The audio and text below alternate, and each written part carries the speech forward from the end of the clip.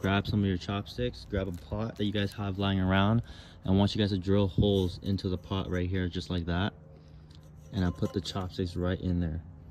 To stop the chopsticks from falling in, I put some rubber bands on the bottoms, just like that, and it goes right in and doesn't fall through.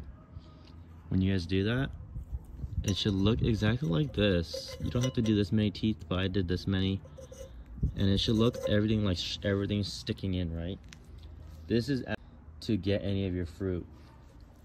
So if you see my orange tree right here, I put it right here. So when you have fruit trees, you know and realize sometimes you can't just reach that high. Sometimes you just gotta use a stick and a helping hand to grab it. So check this out.